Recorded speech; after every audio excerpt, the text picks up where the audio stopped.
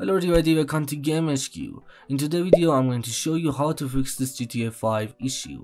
Files required to play GTA Online. So you want to know how you can fix it?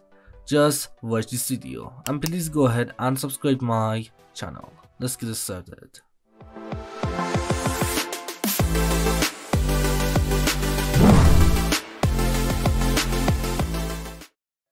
To fix this issue, first of all just go ahead and open up this PC. Then click on Documents. Just click on Documents and then just go ahead and click on Rockstar Games. And just go to the Rockstar Games folder.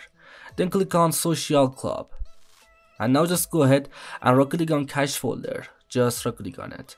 And then just go down and click on Delete. And just go ahead and delete this folder.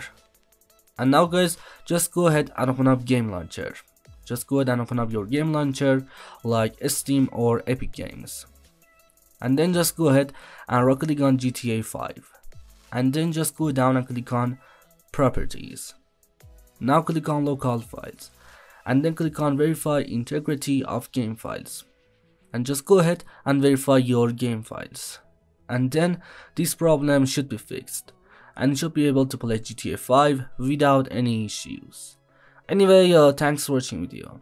I hope this video helped you to fix this issue. Files required to play GTA Online. Please go ahead and drop a like on this video and subscribe my channel. Peace out.